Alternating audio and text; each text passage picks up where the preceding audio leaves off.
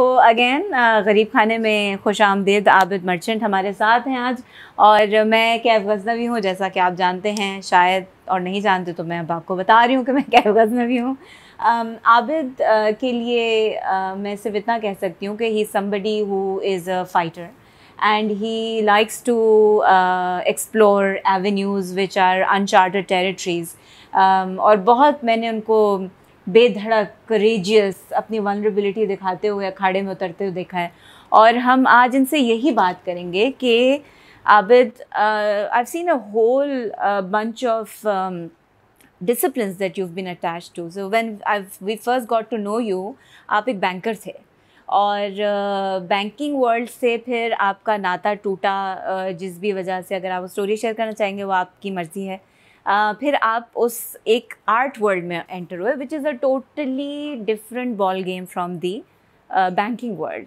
So do you want to talk about how you got that? I can talk about it. Let's find out where Abid started from. नहीं, तुम लोगों से पहले मुलाकात हुई थी ज़ीशान के एक एग्जीबिशन में। हाँ। 2012। हाँ, I think it was 2012. Yeah, that was the first. Or 2011 or 2012, either of the two. When you came back from Lahore. Yes, when we shifted from Lahore. हाँ। हाँ, और एक मैंने महंगी पेंटिंग खरीदी थी ज़ीशान की। हाँ, बहुत महंगी थी। महंगी तो थी, $4,500 थी, लेकिन बाद में पता चला कि वो थी $6,500 की। गलती से गैलरी ने जहाँ से खरीदी थी तो प्राइस कर दी गई थी। ये हम म्यूट कर देंगे। इतनी सारी बातें तो नहीं बतानी ना। चल नहीं बतानी है, डिलीट कर दो, दोबारा से शुरू करें। नहीं, it's fine, go ahead। हाँ, फिर? अच्छा, तो फिर अच्छा, मैं ज़ीशान को जब पहली बार मिला ना, मैं समझा यार ये बड़ा अंग्रेज किस्म का कोई आदमी होगा। इसका हेयर स्टाइल देखा, इसके कपड़े पहनने का तरीका देखा, बोला यार ये तो शायद उर्दू में बात भी नहीं करेगा। I didn't know him from before. कीड़ा लगता है, तुम्हें कहां से अंग्रेज लगा? उसमें उस दिन देखे ना, जिस दिन पहली बार इसका एग्जीबिशन ओपनिंग, तो उससे मेरी मुलाकात हुई ना। तो मैं बोला यार ये तो कोई जो है ना, वो जो रिच फैमिली से आया हुआ कोई बच्चा जो फुल पीछे से उसकी बैकिंग बाहर पढ़ा हुआ होगा। ये मुझे तो पता भी नहीं था कि ये तो एनसीए में पढ़ के, और फिर इसकी भी अपनी स्ट्रगल है। चले वो किसी और बात करेंगे, आज मेरे बारे में तो बिल्कुल, you will focus on you, ठीक है ना। तो या उस वक्त बैंक में था मैं, और उसके 1 साल बाद मुझे निकाल दिया गया। मतलब निकाल दिया गया इस तरह से कि मुझे कहा गया कि आप छोड़ दें, ठीक है। तो अब उसके पीछे और बहुत सारी कहानियां हैं जो I remember that being a very down time for you. It was a very tough time because all of a sudden you lose your job, you lose your salary, and there were people behind all this thing who affected my career, ठीक है, and I had no place to go. मतलब I couldn't find another job, ठीक है, and I didn't have any money, no savings, nothing. So फिर क्या करते, फिर यही ज़ीशान से दोस्ती थी, 1-2 और आर्टिस्ट थे, उनसे दोस्ती, तो उन्होंने कहा कि भाई गैलरी खोल लो, ठीक है। आर्ट में कलेक्ट कर रहा था काफ़ी अरसे से, इसीलिए मेरी कोई सेविंग्स नहीं थी, जो भी सेविंग्स थी वो दीवारों पे थी। सो अब शुरू करना था आर्ट, और 2014 में मैंने सनत लॉन्च की। पॉज, लेकिन तुम मर्दों के लिए ना, मुझे ये बड़ा कहना ज़रूरी है, तुम लोग अपने ट्रॉमा को अच्छी तरीके से बताते नहीं। तो क्या बताऊं? मतलब देखो आबिद, मैंने तुम्हें उस एरा में से गुजरते हुए देखा है, and I think it was one of the darkest periods I have seen you go through over so many years I have known you, and you have had a lot of misfortunes, but you come out of them really beautifully. But when you are down there, तुम्हारी क्या सोच होती थी, तुम क्या महसूस करते थे तुम्हें, और वो क्या चीज़ होती थी जिससे तुम स्ट्रगल करके कहते थे अब मैं खड़ा हो गया, अब मैं आगे चलूंगा? नहीं, एक तो मेरा रिस्क टेकिंग एपेटाइट हमेशा से बहुत ज़्यादा है, and decision making is very quick. सो या I love taking risks, and decisions are with in seconds. Either I want to do something or not do it. I take a decision. If I want to buy something, I will buy it immediately. If I want to do something, I will do it immediately. It's not ये कि मैं सोच के बताऊंगा या सोचूंगा, I'll sleep over it. No, it's nothing like that. But there's this instinct that pushes you to take that decision. मतलब हमारी अगर यूथ है वो इस तरह से तुम्हारे कदमों को फॉलो करे। स्टेट ये कि मैं जो भी कर रहा होता हूँ ना, there is some research behind it. Research in the sense ये कि भाई, अच्छा मैं ये भी बता दूं, मैंने आज तक कोई किताब भी नहीं पढ़ी है, पूरी नहीं पढ़ सकता हूँ, और लोगों ने मुझे इस पर भी काफी ताने भी दिए कि यार ये तो अनपढ़ किस्म का आदमी है, इसने जिंदगी में आज तक एक किताब भी नहीं पढ़ी है, पूरी नहीं पढ़ सकता हूँ। मैं बहुत क्विकली चीजें देखता हूँ और ग्रास्प कर लेता हूँ, और रिसर्च भी मेरी इस तरह से बड़ी क्विक होती है। गूगल, इंटरनेट, न्यूज़पेपर देखना है, मैगजीन देखना है, खट से देखा, स्पीड से पढ़ लिया उसको जो पढ़ना है. My attention span is very low. So, और with the passage of time it's becoming very very low. मैं शायद इतने व्हाट्सएप पे वीडियोस लोग भेजते रहते मैं देखता ही नहीं हूँ, क्योंकि वो 1 मिनट कौन जाया करेगा उसमें फालतू की चीजों में, you know. So everything has to be very quick. So that's my also style, that I do everything very very quick. हाँ, उस जमाने में I was in a lot of pressure. When I lost my job, it was a 21-year banking career. I had reached the peak of my career. I was the chief executive of Mudarba. Last, bank से मुझे उधर transfer कर दिया था. जिस bank में मैं काम करता था, that ended up in problems because of various issues. उस वक्त तेल की ट्रांजैक्शंस पे ईरान से जो है वो पाबंदी लगाई गई थी यूएन की तरफ से. हमारे बैंक ने कुछ तेल के ट्रांजैक्शंस किए थे, कुछ उसमें जो है फिर स्टेट बैंक इन्वॉल्व. हालांकि सब परमिशंस वगैरह सब थी गवर्नमेंट की तरफ से, लेकिन उसके बावजूद जी बस जो होना था वो हुआ. उस बैंक के साथ प्रॉब्लम हुए, उस बैंक को भी खत्म कर दिया गया. वो 1 रुपए में बेच दिया गया. 1 रुपए में? 1 रुपए में. Oh, that's crazy. Yeah, it was sold for 1 rupee. I wish I could have bought it. Well, you couldn't bought it because मुझे डील जिसके देनी थी उन्होंने. मेरे पास 1 रुपया था उस टाइम पे. So anyway, वो that's another story. Yeah. But yes, I had gone to similar problems earlier in my life also. When another bank I was working for landed up in troubles, that was 2001, and then again I went through these tough times. So in 2011, 2012, and then उसके बाद मैंने फिर एक cafe भी शुरू किया था, which was a major disaster. खाने पीने का मुझे बहुत शौक है और मैं समझता था कि मैं चला लूंगा उसको भी, लेकिन नहीं. इट वाज अच्छा चला. शुरू में हमने डेकोर भी अच्छा किया, उसका खाने भी अच्छे दिए, क्वालिटी भी मेंटेन की. बट यू नो यहाँ पर ट्रेंड्स चेंज होते रहते हैं. शुरू में लोगों को अच्छा लगता है, बहुत लोग आते हैं, फिर अचानक से I remember holding a lot of get-togethers over there.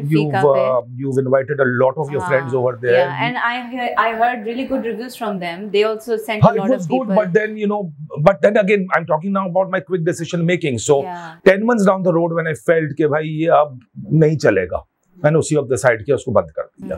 जब बंद कर दिए मैं ठीक ठाक लॉस हुआ फाइनेंशियल. ठीक है ना, जो पैसे मैंने इधर उधर से लिए थे और स्टार्ट किया था वो सब लूज हो गए.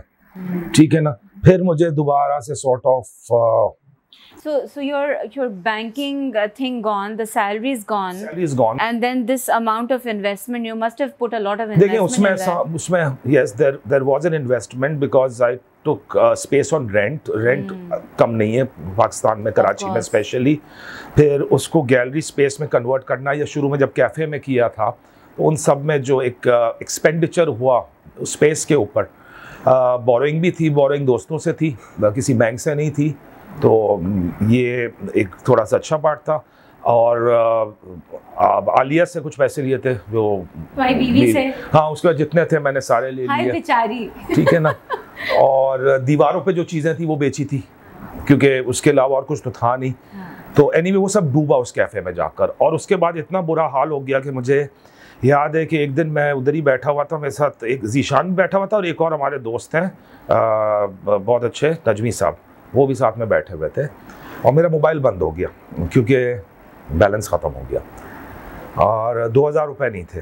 This is I am talking of as late as this was 2015, so it's 7 years ago.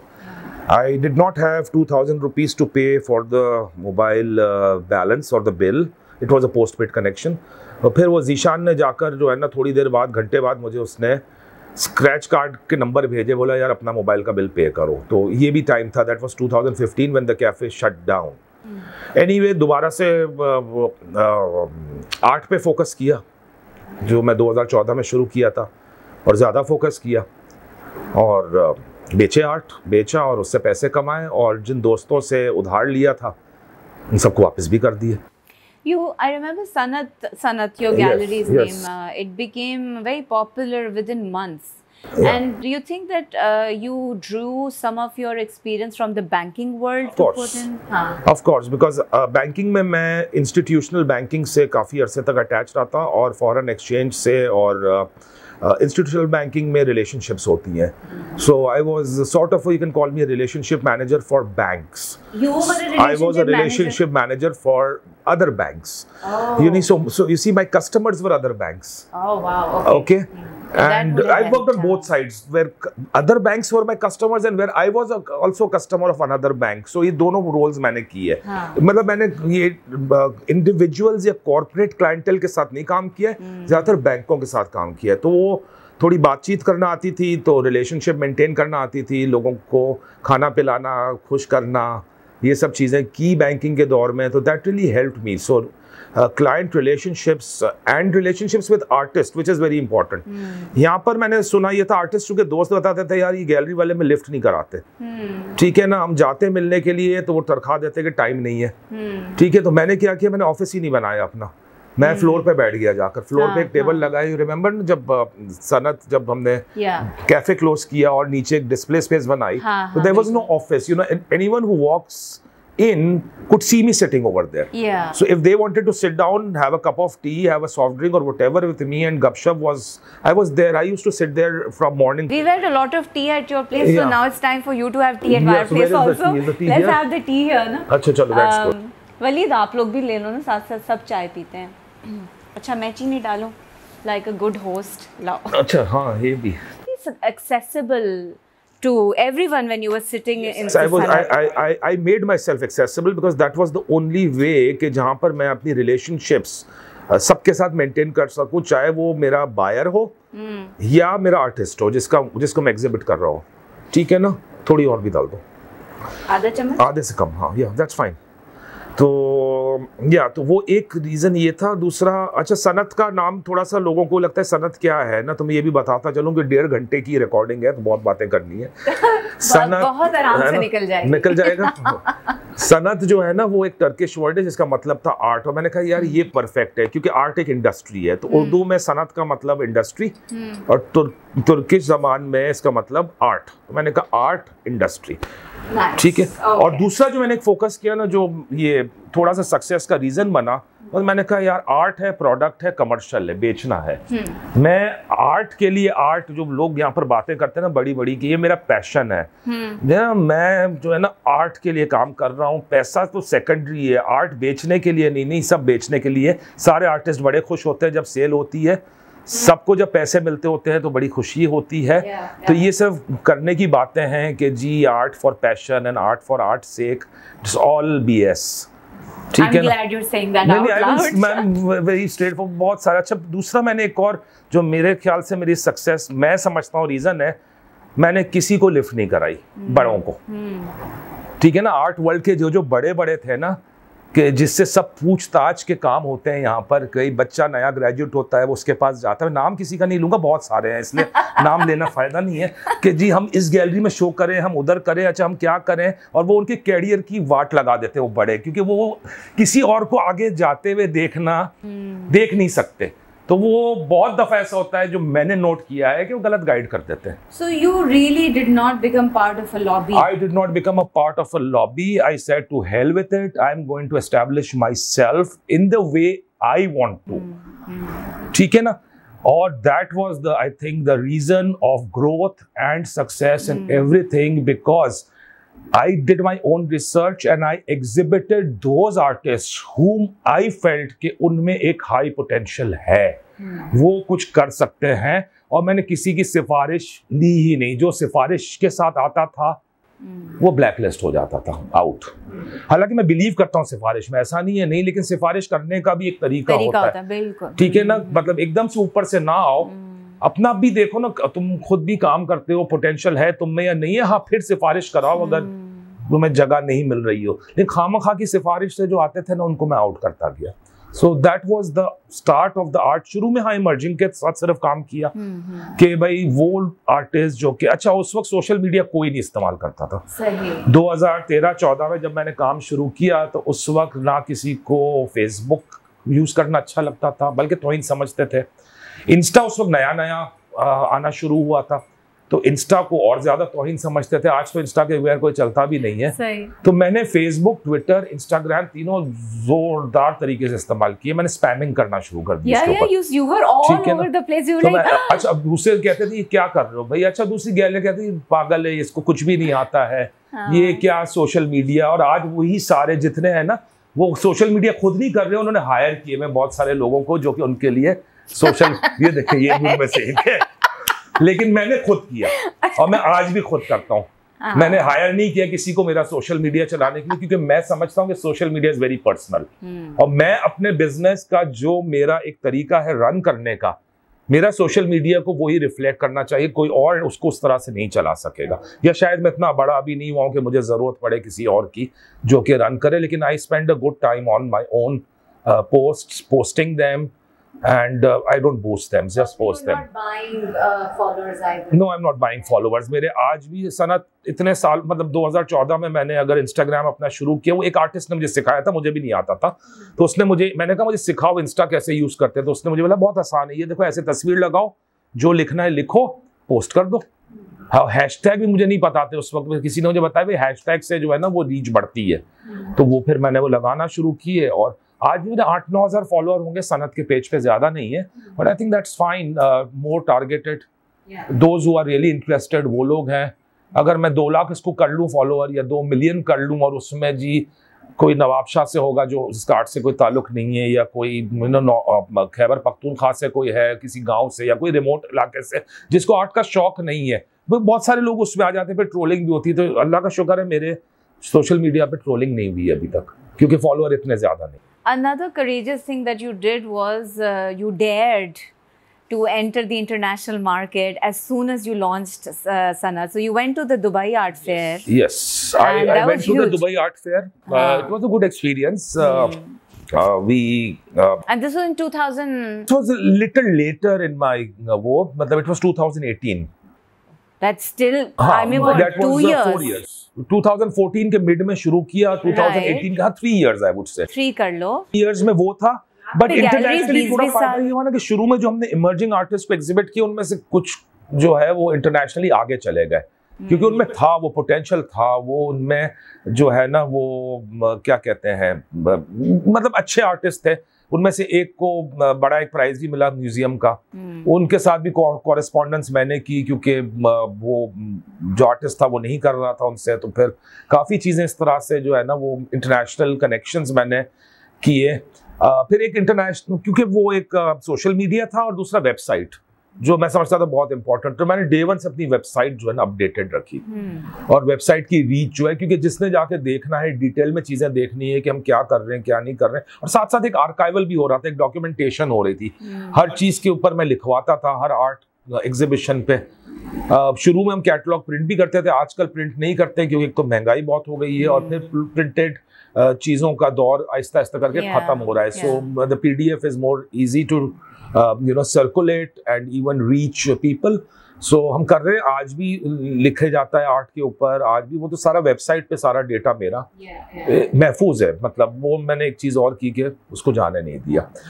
तो आर्ट की तो ये कहानी थी, चल रहा है art is a business for me, ठीक है। Yes, but as a businessman I haven't seen, so when we say that oh he or she is very ambitious, there's a certain kind of negativity involved with that. I've seen you become really emotional and connected with all the businesses that you do. It's not only about, driven to become a success. You're driven to make everybody go along with you. I've seen that in you.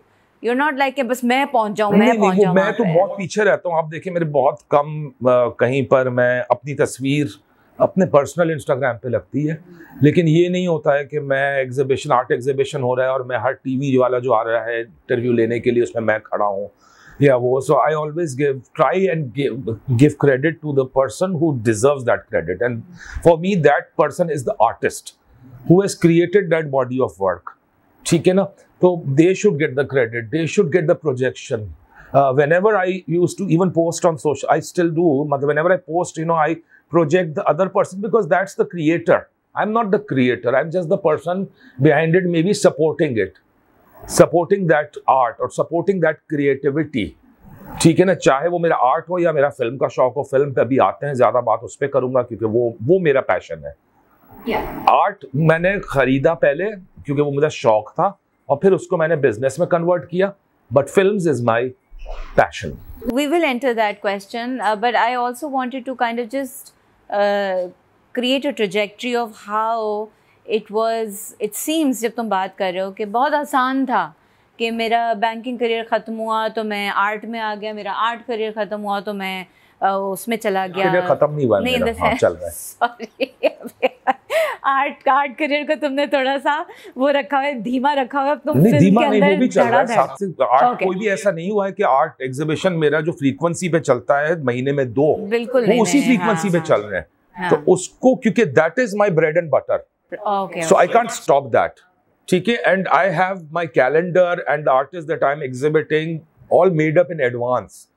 ठीक है, so there are other people associated with this business, तो वो खत्म नहीं है, वो चल रहा है। No, it was not easy.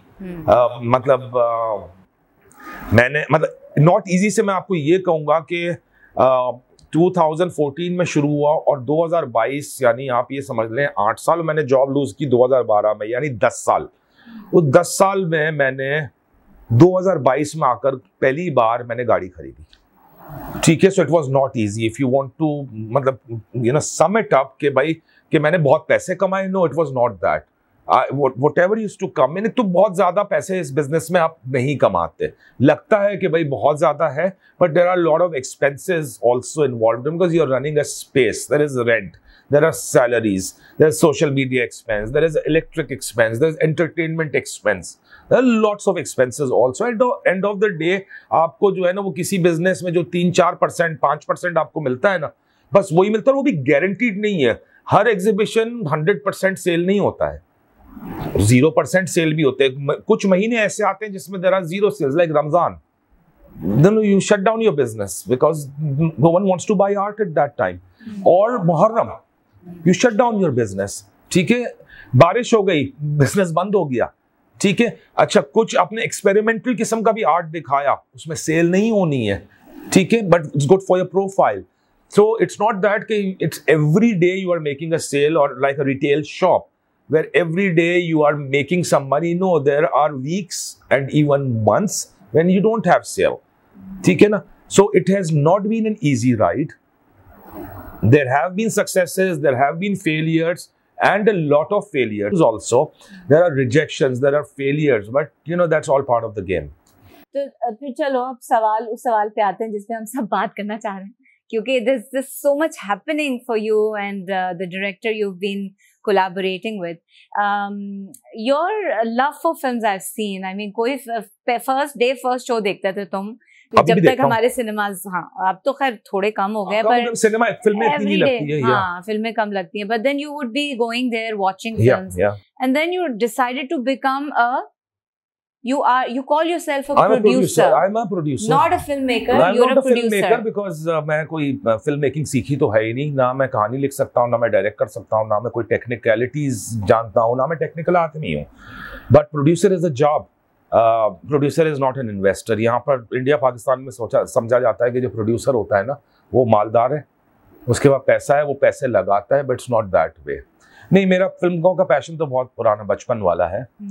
सो वो VHS के ज़माने से पहले का है। सो मैं आपको बता रहा हूँ, जैसे 70s में, I was born in 1972, but I think I started watching films and cinema when I was 4-5 years old. I used to go with my family. उस वक्त सिनेमा में अच्छी फिल्में लगती थी। मैं छोटा था, 5-6 साल का भी था। नहीं, ड्राइव इन पे मैं कभी नहीं गया हूँ। सुना है ड्राइव इन के बारे में, but I have never been to drive इन। मतलब था कराची में एक। We used to go to Capri, we used to go to Prince, we used to go to Bambino, lyrics, काला, स्टार, पैलेस, रियो, ये सारे सिनेमास कराची में जो अंग्रेजी फिल्में लगाते थे। इतने सारे जेम्स बॉन्ड की फिल्में लगती थी, क्लासिक्स लगती थी, बेन हर, मुझे याद है, मैं सिनेमा में देखी है उस जमाने में। ठीक है, जेम्स बॉन्ड की सारी फिल्में हम देखने जाते थे। फिर एक वो अजीब सी एक सीरीज आती थी क्रेजी बॉयज की, वो हम देखने जाते थे। ठीक है, उस वक्त इंडियन नहीं लगती थी, क्लासिक हॉलीवुड उस वक्त लगता था।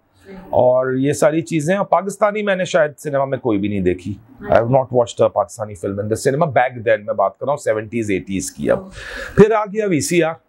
VHS, और VHS आ गया तो शुरू में किराए पे आता था घर पे, तो आपके पास होता नहीं था। मुझे याद है हमारे घर में पहली बार किसी ने लाकर वीकेंड में हमें दिया था कि आप लोग ये फिल्में देखें, बड़ी अच्छी है। तो 1980-81 की बात है शायद। उस वक्त 2-3 फिल्में देखी हमने, उसमें नमक हलाल मुझे डिस्टिंक्टली रिमेंबर बिकॉज वो I was 8-9 years old, but my father love the song. उसमें एक गाना था जो बारिश में अमिताभ और समीता पाटिल का है, आई थिंक वो नमक हलाल में या शक्ति में, आई डोंट नो, किसी एक में था, आज रपट जाए, मुझे नहीं पता किस में। हाँ, तो वो उनको बड़ा पसंद, वो मुझे याद है। फिर एक हमने देखी शौकीन फिल्म, जिसमें 3 जो है एल्डरली लोग थे, अशोक कुमार, AK हैंगल और Utpal Dutt, and they go on a sort of a vacation, a naughty vacation. They want to go for a naughty vacation. और वो ड्राइवर मिठन जो मुझे जहर लगता है, और लगता था और अब भी शायद लगता है बहुत ही ज्यादा। कौन? मिठन चक्रवर्ती। I don't like him यार, अच्छा, I don't like him. So वो, लेकिन वो I saw that film because it was, and we I think watched that film 30 or 35 times. It was so funny, and Rati Agnihotri in that film. So and उसमें एक अशोक कुमार ने लाल रंग का coat पहन कर पियानो में रति के साथ सेम बैठकर गाना भी एक गाया था, चलो हसीन गीत एक बनाए, ये गीत फिर बना के गुनगुनाए। That was lovely. So that film वो मुझे याद है अच्छी तरह से। काफ़ी सारी फिल्में। फिर VHS, फिर हमने अपने VHS खुद खरीदा, और दैट्स 82-83 की बात है। फिर मुझे शौक चढ़ा कि भाई मैं I started watching Hindi films, and I was 10-11 years old, but I started reading about Hindi films. मैं जाता था, एक सदर में एक दुकान होती थी, Tidbits बुक स्टॉल, उसके पास पुराने मैगजीन्स और किताबें होती थी। And I started collecting film fair magazines from the 1950s and the 60s, ठीक है ना। और वो मैंने बहुत सारी, वो फिर जहाँ से मुझे बॉलीवुड के ऊपर कुछ भी मिले वो मैं इकट्ठा करना शुरू करता था। एंड माई इंटरेस्ट स्टार्टेड कि भाई हाउ film started, मतलब from silent eras to the 1930s when the first talkie Alamara was made, and then I really started my search for films made by the Bombay Talkies, which was a studio, very famous studio, Devika Rani and her husband Himanshu Rai.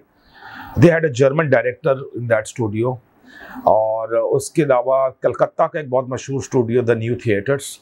I really became fond of this old Hindi music, especially from the New Theatres, which had amazing singers like Kundan Lal Saigal, Pankaj Malik, a brilliant music director, my all-time favorite, yes. Kanan Bala, Uma Devi, Pahadi Sanyal, Casey Day, and the likes. And of course, दूसरी तरफ जो था Bombay Talkies में, Ashok Kumar used to sing his own songs in the films.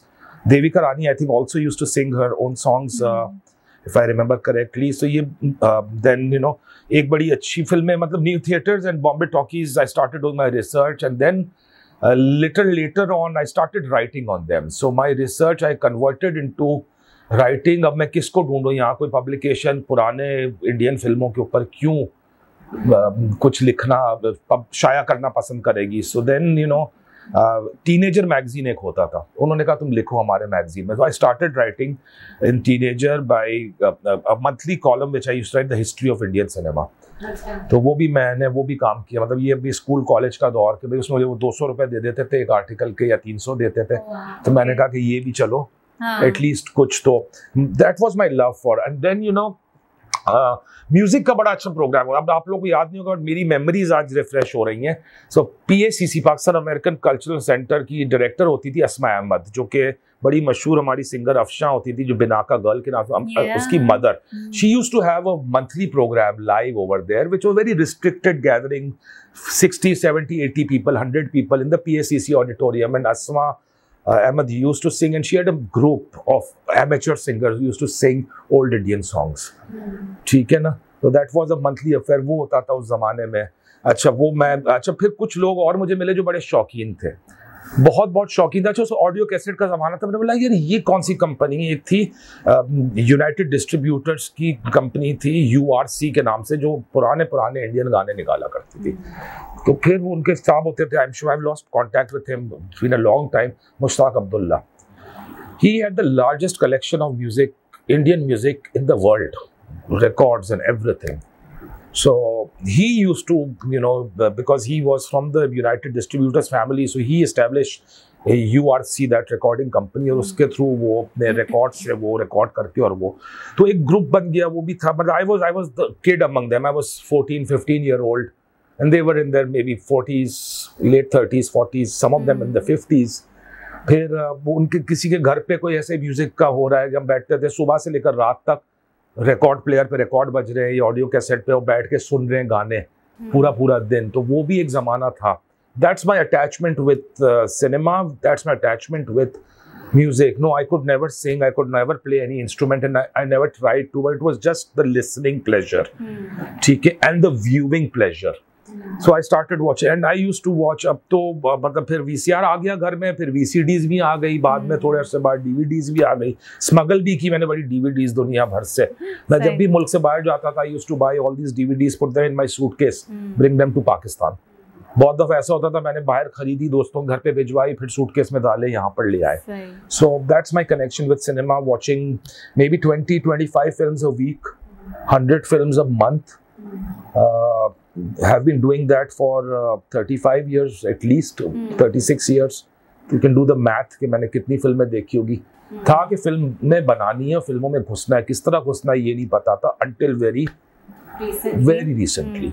Very recently. And so let's talk about that. How did you enter with your first film in the market? अच्छा, ऐसा हुआ कि सनत बन गई. अच्छा, और तो कुछ, अब बैंक में तो वापस जा नहीं सकते थे. ये सोच लिया था अब जॉब नहीं करनी है, अब जो करना है वो किसी तरह से आर्ट में ही करना है. एक चांस मुलाकात हुई, एक ये कैफे, जब 2014-15 की बात है, जब चल रहा था, जो 10-12-15 महीने जो भी कैफे मैंने चलाया अपना, तो उसके एक रूफटॉप भी था. उस रूफटॉप पे मैं बैठा हुआ था एक दिन शाम में, और 2 खवातीन एक टेबल पे बैठी थी. So one of them came up to me and said, Abid क्या हाल है? मैंने बोला सॉरी मैंने आपको पहचाना नहीं. उसने, तुम आबिद हो ना? मैं जो हूँ वो RM नईम की भी दोस्त हूँ, और मैं अब्दुल जब्बार गुल, जो हमारे मशहूर आर्टिस्ट हैं हमारे मुल्क के, और काफ़ी नाम है उनका. तो उसने मुझे अपने आप को इंट्रोड्यूस कराया. मैंने कहा जी बिल्कुल बैठे हैं. हम साथ में बैठ गए. उनके साथ एक खातून और थी, उन्होंने इंट्रोड्यूस कराया कि ये फिल्म डायरेक्टर है. And that was now my very good friend, and we worked together also, Iram Parveen Bilal. It was sometime early 2015 जब हम वहाँ मिले, और फिर मैंने नंबर भी नहीं लिया उसका. हमने फेसबुक पे ऐड किया, फेसबुक मैसेंजर पे हम बात करते रहे, और पाकिस्तानी फिल्मों के बारे में मैं बताता रहा कि यार मैंने आज ये फिल्म उस वक्त रिलीज ये देखी, ये बड़ी बकवास थी, यार ये अच्छी थी, ये बकवास थी, just exchanging notes. And then I told her कि why don't you come to Pakistan to make. उन्होंने एक फिल्म पाकिस्तान में बनाई थी, 2013 में रिलीज हुई थी, जोश, ठीक है ना. और उसके बाद she directed another film in the US. She was hired to do a high school comedy sort of a PhD movie too. और उन्होंने 1-2 शॉर्ट्स बनाई थी. तो मैंने कहा पाकिस्तान में कुछ बनाते हैं, कोई अच्छी सी फिल्म. तो उसने कहा पैसे कहाँ से आएंगे, और हमें सपोर्ट कौन करेगा. और वाकई में वो सही कह रही थी, कौन सपोर्ट करेगा, कहाँ से, मतलब फिल्म बनाना आसान तो नहीं है, पैसे भी बहुत चाहिए, पैसे हर चीज़ के लिए चाहिए, लोकेशन के लिए भी चाहिए, कास्ट को हायर करने के लिए चाहिए, इक्विपमेंट के लिए चाहिए, कहानी लिखने के लिए चाहिए, सब चीज़ों के लिए चाहिए. मैंने कहा अच्छा सोचते हैं कुछ, but we should do something. ये मैं बात कर रहा हूँ, दिस इज 20, ये हमारी बात होते होते 2 साल गुजर गए थे, 2017 के एंड की बात है ये. मैंने कहा सजेस्ट करो, तो उन्होंने 1-2 मुझे कहानियाँ सजेस्ट की, और उस वक्त जो है ये that was how I gathered up the courage to enter into an industry about which I had no clue technically. Film देखना एक वजह से देखना अलग बात है, लेकिन to work in films in whatever capacity is different, especially when you've not gone to film school or you've not had any connection with the industry in whatever way, in any way, ठीक है ना. तो मैंने जो शुरू में और जो भी सीखा, मैं आज भी मैं ओपनली कहता हूँ, मुझे इरम ने बहुत कुछ सिखाया. मतलब उसने वो शी टॉट मी कि किस तरह से क्या होता है, और मैं ग्राफ करने में बता रहा हूँ, थोड़ा सा जल्दी ग्राफ कर लेता हूँ चीज़ें. तो मैंने अपने दिमाग चलाना शुरू किया, और चीज़ें ऑटोमेटिकली उसमें आती गई मेरे कि हाँ ये इस तरह होगा और ये इस तरह होगा. अच्छा, एम ये था कि हमें पाकिस्तान में फिल्म बनानी है, पाकिस्तानी ऑडियंस के लिए बनानी है, ठीक है, लेकिन इस क्वालिटी की बनानी है और इस लेवल की बनानी है कि जिसे इंटरनेशनली भी अक्लेम मिले. तो ये चैलेंज भी था। ठीक है, आर्ट हाउस नहीं बनानी है। एक तो था ना कि आर्ट हाउस फिल्म बनाए बाहर तो आपको एक्लेम मिल जाएगा, लेकिन वो पाकिस्तान में कोई, हम बहुत इस वक्त हम उस लेवल पे नहीं पहुंचे हैं कि हम आर्ट हाउस सिनेमा जाकर देखें। मतलब मैं अंडर एस्टिमेट नहीं कर रहा हूँ ऑडियंस को, लेकिन अभी भी हम बहुत ज्यादा जो है ना वो बॉलीवुड से इंस्पायर्ड है। तो मैं चाह रहा था कोई ऐसी चीज बने जो कि बनाए जो कि something in between, like the middle of the road cinema, which is India में बहुत मशहूरी मिली middle of the road cinema को। तो उस तरह की कोई चीज हो, थोड़ी सी कमर्शियल भी हो, थोड़ी सी आर्टसी भी हो, और जो कि जिसको के मतलब कि हम कह सके कि भाई ये है पाकिस्तानी फिल्म, ये एक रेप्लिका नहीं है इंडियन फिल्म का या बॉलीवुड की फिल्म का। तो हमने कहा ऐसा कुछ हम करते हैं। तो वो जर्नी वहाँ से शुरू होती है कि हमने एक फिल्म, उस वक्त पाकिस्तान से जो फिल्में कुछ बाहर जो जिन्होंने नाम कमाया था बहुत कम थी। फीचर फिल्म्स की बात कर रहा हूँ मैं अभी, ना डॉक्यूमेंट्री की बात करूँगा ना किसी की, मैं सिर्फ नैरेटिव फीचर की बात कर रहा हूँ, फिल्मों की जो कि हम सिनेमा में जाके देखते हैं, वो वाली फिल्मों की। शायद एक जमील देलवी की फिल्म थी द ब्लड ऑफ हुसैन, जिसने कैन्स फिल्म फेस्टिवल का एक साइड सेक्शन होता है डायरेक्टर्स फोर्टनाइट, उसमें 1981 में वहाँ पर उसका प्रीमियर हुआ था। पाकिस्तान में बैन हुई थी वो फिल्म, ज़िया-उल-हक के ज़माने में बनाई थी एंड इट वाज बैंड। वो एक फिल्म बाहर गई थी, और उसके बाद लोकार्नो फिल्म फेस्टिवल, जो दुनिया का बहुत बड़ा ए लिस्ट फेस्टिवल है, स्विट्जरलैंड में होता है, वहाँ पर सबिया सुमार की खामोश पानी वन द गोल्डन लेपर्ड 2004 में। सो 1981 देखें, और उसके बाद 2004, मुझे नहीं लगता बीच में कोई और पाकिस्तानी ओरिजिन की फिल्म जो कि किसी बड़े फेस्टिवल में, टॉप फेस्टिवल में गई हो। ये दो गई, और फिर उसके बाद 2009 में मेरीन जब्बार की फिल्म थी रामचंद पाकिस्तानी, जो ट्राइबेका न्यूयॉर्क में, it's again a big US festival, वहाँ पर प्रीमियर हुई थी। And that's about it. Definitely documentaries में थोड़ा सा बेहतर रहा है पाकिस्तान का। 2 ऑस्कर अवार्ड्स भी शर्मीन उबैद चिनॉय ने विन किए हैं 2012 और 2016 में। बट उसके अलावा और भी डॉक्यूमेंट्री फिल्म मेकर्स हैं जिन्होंने काफ़ी नाम कमाया, जैसे मो नकवी है, काफ़ी नाम उसने अपना कमाया डॉक्यूमेंट्री में, और भी लोग हैं। बट फिक्शन में यही था और कुछ नहीं था। तो हमने कहा कि भाई करते हैं इस पे, फिक्शन पे काम। डॉक्यूमेंट्री का मुझे शौक भी नहीं है, मैं बहुत कम देखता हूँ, देख भी नहीं सकता हूँ, मज़ा नहीं आता है मुझे। किताबों की तरह हाँ। मतलब नहीं, बात ये कि मजा आए या ना आए, इतना फिक्शन कंटेंट देखने के लिए यू कांट वॉच एवरीथिंग। ठीक है ना? So if I want to watch fiction, I will watch fiction, that's my love. सो या सो एनीवे, सो इरम और हमने उस वक्त लोकार्नो, जो मैंने अभी जिक्र किया, जहां खामोश पानी ने गोल्डन लेपर्ड जीता था 2004 में, उनका फोकस था on south Asia, and this was the last year of focus, third and last year. तो उनकी एक एप्लीकेशन की कॉल थी कि आप प्रोजेक्ट भेजें, तो हमने अपना प्रोजेक्ट जल्दी से बनाया, एक बैठ के 2017 के एंड में उसकी डेडलाइन थी, और उसका जो भी डोसियर बनना था उसमें जो रिक्वायरमेंट्स थी वो फुलफिल की, और वो सबमिट किया। Could I just pause you over there? So just kind of detailing it a little bit. ये जो तुमने प्रोजेक्ट बनाया, इसमें there's a lot of writing involved. Yeah, of course there's a lot of writing. Project बनाया से मतलब ये कि सबसे पहले तो उसका एक कॉन्सेप्ट, इरम से ही बात हो रही थी मेरी, तो इरम ने एक कॉन्सेप्ट दिया, उसके बाद उसने उसका सिनॉप्सिस लिखा, ठीक है, उसकी लॉग लाइन लिखी, उसकी ट्रीटमेंट लिखी, ठीक है ना, उसकी स्क्रिप्ट लिखना शुरू की, या उस वक्त मुझे याद नहीं लिखना शुरू की थी या नहीं की थी, बट ये जो उसके जो बैकग्राउंड में चीज़ें होती हैं वो सारी कंप्लीट की। फिर ऑफकोर्स सारी रिक्वायरमेंट्स उनकी फेस्टिवल की, या जो भी लैब है, ओपन डोर्स लोकार्नो का एक प्रोग्राम है वहाँ पर था, तो उसमें सारी of course there is a lot of work, lot of paper work behind it, ठीक है ना। So we discussed about a project and we agreed on a project and we submitted that project to Locarno and we got in. We were one of the 8 projects, और मजे की बात है, there were actually 2 Pakistani projects there. Now अचानक से आप देखें कहाँ मैं बात कर रहा हूँ, 81 में एक फिल्म, और 2004 में, और उसके बाद 2009 में, और उसके बाद बिल्कुल बंद सब कुछ भी नहीं, और अचानक से 2018 लोकार्नो के लिए 2 पाकिस्तानी प्रोजेक्ट्स जो है वो सिलेक्ट हुए।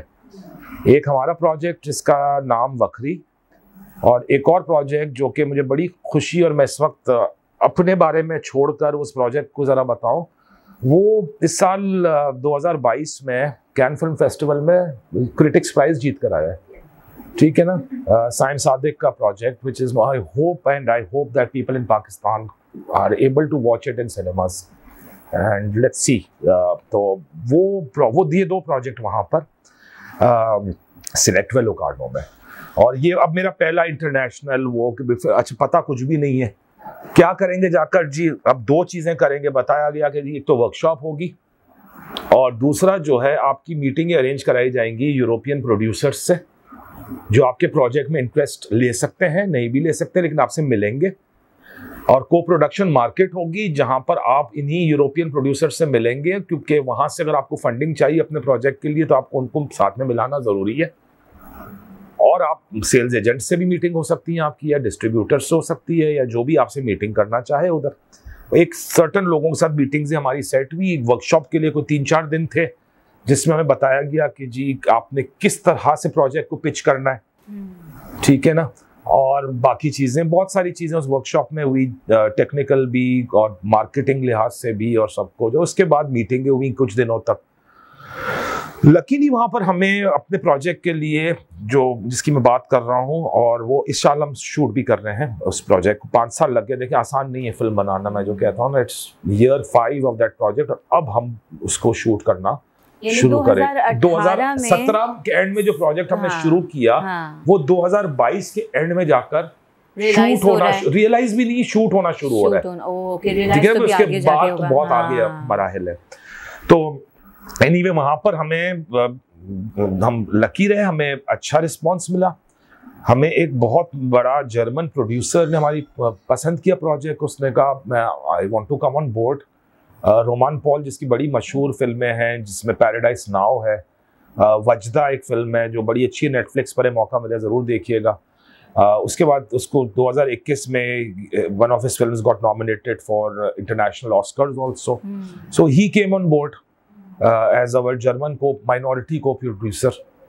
क्योंकि हम जब भी हमें अगर फंडिंग चाहिए बाहर से, किसी मुल्क से, जो करते हैं, जो बाकी सिनेमा को अप्रिशिएट करते हैं, जैसे फ्रांस वाले हैं या जर्मन्स हैं या फिनलैंड है या नॉर्वे है, उनके पास फंड्स भी है, ग्रांट्स भी हैं, कॉम्पिटिटिव है, बहुत कॉम्पिटिटिव, आसान नहीं है अगेन, बट आपको ज़रूरत है पार्टनर्स की फिर उधर। तो ये जो फिल्म मार्केट्स होती हैं जहाँ हमें इन्विटेशन मिली जाने के लिए, प्रोजेक्ट सिलेक्ट हुआ, तो वो जो है बकरी वहाँ से शुरू हुआ 2018 में, और वहाँ हमारे साथ मीटिंग जो है वो बड़े मज़े की बात हुई। हमारे साथ मीटिंग एक सीख की एक साहब ने, जिनका नाम है जॉर्ज गोल्डनस्टर्न, और वो कैन फिल्म फेस्टिवल की जो मार्केट है और जो रेसिडेंसी प्रोग्राम है उसके जनरल मैनेजर थे। तो हमने कहा बड़ी अच्छी बात है यार, कैन वाले हमसे मिलने चाहते हैं, और कैन का नाम ही इतना बड़ा है, दुनिया का सबसे बड़ा फेस्टिवल है। तो उसने हमसे मुलाकात किया, और उसके बाद हम वापस आ गए पाकिस्तान, और उसके 1-2 महीने बाद जॉर्ज का ईमेल आया कि I'd like to invite you to Cannes, and that's by invitation only। उसमें आप प्रोजेक्ट सबमिट नहीं करते हो। सही। तो ये जो जॉर्ज था, he used to go to various अपना programs, various festivals, and then projects in development को देखता था, और जो उसमें से पसंद आते उनको वो इनवाइट, हर साल 15 प्रोजेक्ट इनवाइट किए जाते। तो आप देखें 2019 में उन्होंने हमारा project, first official Pakistani project to get into can, वक्री, अगेन सेम प्रोजेक्ट जो इस साल शूट होगा इंशाल्लाह, तो वो वहां पर भी पहले पहुंच गया, और इस साल वो अभी उधर भी जा रहा है, एशियन प्रोजेक्ट मार्केट बुसान में भी नेक्स्ट मंथ। सो काफी उस पर स्टैम्प्स लगना शुरू हो गए प्रोजेक्ट के ऊपर। अच्छा, तो ये this was the start, how I entered, and there, I started to learn how to talk to these international producers. What is this co-production market all about? ये फंड्स और ग्रांट्स किस तरह से पैसे देते हैं और क्यों देते हैं, किसको देते हैं, पाकिस्तान को क्यों नहीं मिलते हैं पैसे, क्योंकि हमें कोई जानता नहीं है। ऑनेस्टली हम गए नहीं थे, हमें कहीं पर सिलेक्शंस नहीं हुई थी। तो मेरे थोड़ा सा लक अच्छा रहा कि मेरे फिल्म कैरियर के शुरू में लोकार्नो में सिलेक्शन हो गया, और फिर कैन में सिलेक्शन हो गया, ठीक है। और उस वक्त इरम ने मुझे कहा कि उसने जो फिल्म स्कूल में कहानी लिखी थी, हिडन स्टेप्स, जो उसका वर्किंग टाइटल था, कहा कि ये स्क्रिप्ट पढ़ो। पढ़ने का तो मैं शौकीन नहीं, मैंने कई महीने लगा दिए पढ़ने में, ठीक है ना, लेकिन पढ़ी मैंने, और बहुत इंटरेस्टिंग, बहुत पसंद आई। तो उसने कहा देखो मैं कोशिश कर रही हूँ कई सालों से ये फिल्म बनाने की, but you know I have found financing and I have lost financing time and again. Okay, can you help me in finding, I have certain financing available, जो गैप है, can you help me, and then you can come in as a producer और executive producer on that film. ठीक है, मेरा कोई experience नहीं था और अमेरिका में शूट होनी थी, तो ऑफ कोर्स मेरी ना उधर कोई प्रोडक्शन का, ना मेरा एक्सपीरियंस और ना वो, मेरा सिर्फ काम ये बना कि कुछ पैसे ढूंढ के ला दो और तुम्हें एग्जीक्यूटिव प्रोड्यूसर का क्रेडिट देंगे, which was good enough for me. I said fine, but मैंने कहा मैं आऊँगा ज़रूर, अगर मैं पैसे कुछ मुझे मिल गए इस फिल्म के लिए तो मैं तुम्हें दूंगा, फिल्म बनाएंगे, लेकिन मैं शूट पे आऊँगा और मैं देखना चाहता हूँ किस तरह से फिल्म पूरी शूट होती है, अभी तक तो मैंने नहीं देखी थी।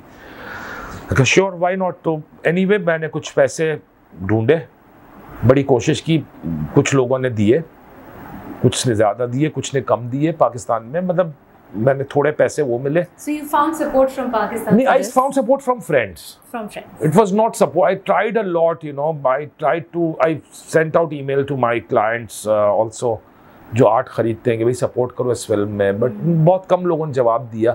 बट मुझे मिले पैसे, ऐसा नहीं मिले मुझे उस फिल्म के लिए, अगर आप देखें तो कुछ अराउंड $30,000 के करीब मिले मुझे मुख्तलिफ दोस्तों से, या 35,000, उन्होंने वापस भी नहीं मांगे आज तक। ठीक है ना, वो मिले, लेकिन वो काफ़ी नहीं थे। अब मैं बैक टू लोकार्डो जाता हूँ, मैं और इरम जो है ना वो वहाँ बैठे हैं लोकार्डो में, और ये फिल्म की डेट हमने तय कर ली है, फॉरबिडन स्टेप शूट होनी है उसी साल 2018 में। We are having breakfast in Locarno and we are short. How fancy breakfast in Locarno. Of course. And we're still short of money. And we're short of money. We both have our laptops in front of us with the Excel sheet open. कि भाई shoot तो सितंबर में है, location भी हो गए हैं, casting भी हो गई है, कॉस्ट्यूम भी हो गए हैं, हर चीज हो गया है, लेकिन इतने पैसे शॉर्ट है, क्या करें? And which month you're in? I'm talking July. Oh my God! So July and September. No, this is end of July and we're starting 1st of September, so it's just August. Too close the call, God. Okay. और काफी पैसे short है। हाँ. मैंने कहा चलो हो जाएंगे। उसने कैसे हो जाएंगे? मैंने कहा हो जाएंगे, बस लेट मी गो बैक। है आलिया को दोबारा तो नहीं, आलिया के पास अब पैसे खत्म हो गए ना, आलिया के पास अब कहाँ पड़ते हो, तो रेस्टोरेंट ने वाड़ दिया ना आलिया को। मैंने गया, मैंने क्या किया, मैंने दीवार से सारी जितने घर में तस्वीरें लगी हुई थी ना, जो मैंने जब मैं बैंक करता तब से कलेक्ट कर रहा था, सब उतारी, सबके सब उतारी। एक फोटोग्राफर है जमाल आशिकियान, उसको बुलाया, मैंने कहा जमाल सबकी तस्वीरें लो और आज ही लो।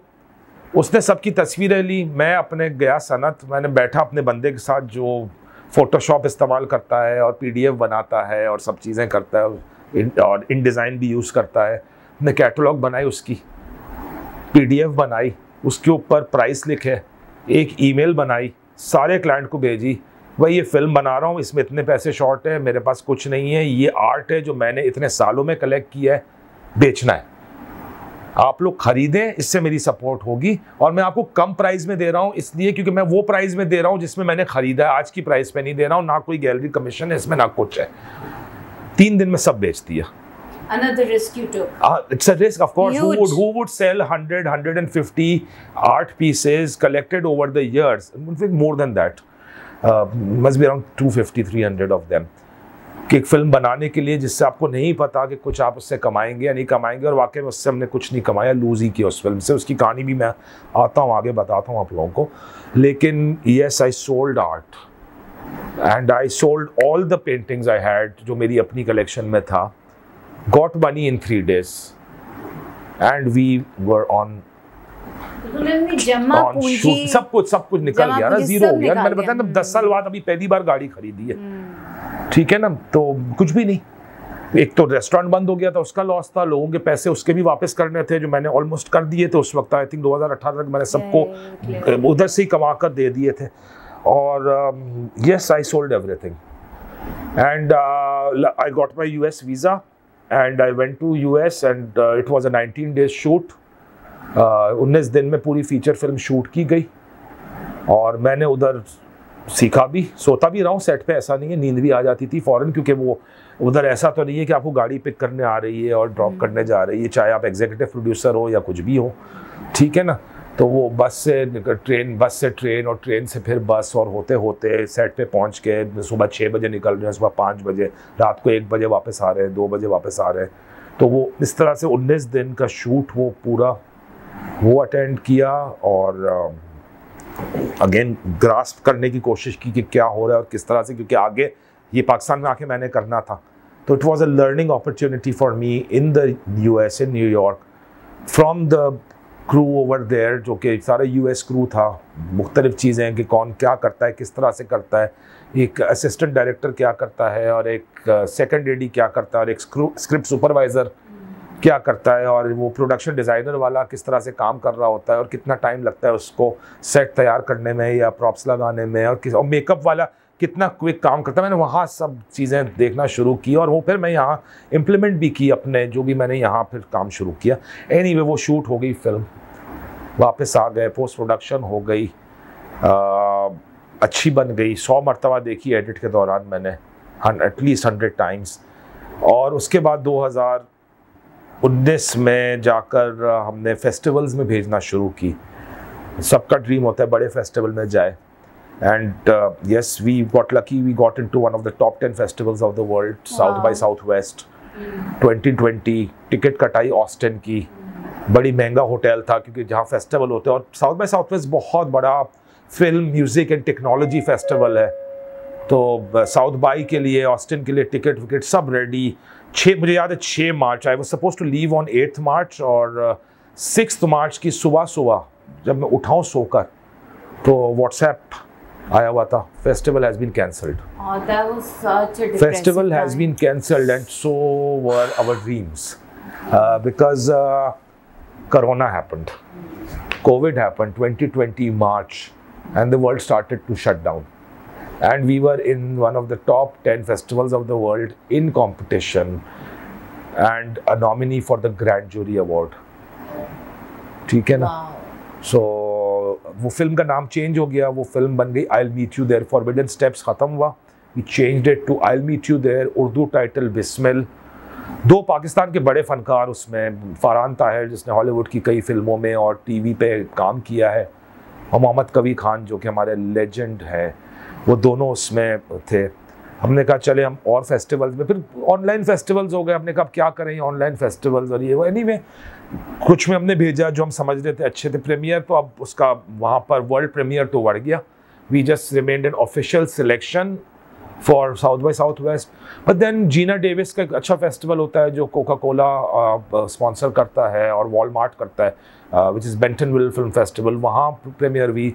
फिर Los Angeles Asian film festival जो एक बहुत बड़ा फेस्टिवल है, वहाँ हुई। इस तरह यूएस फेस्टिवल्स में वो फिल्म प्ले हुई, और फिर हमने सोचा कि इसको हम रिलीज़ कर देते हैं। सो फिर रिलीज इस तरह से भी नॉर्थ अमेरिका रिलीज हुई, और वर्चुअल, कोरोना का टाइम था, सिनेमा बंद थे, 2021 आ गया, एवरीथिंग वाज क्लोज्ड, कार लेकर बैठ सकते। 2 साल बाद और इतना कंटेंट दुनिया भर में जमा हो जाता, वी वुड हैव लॉस्ट, वैसे भी we lost.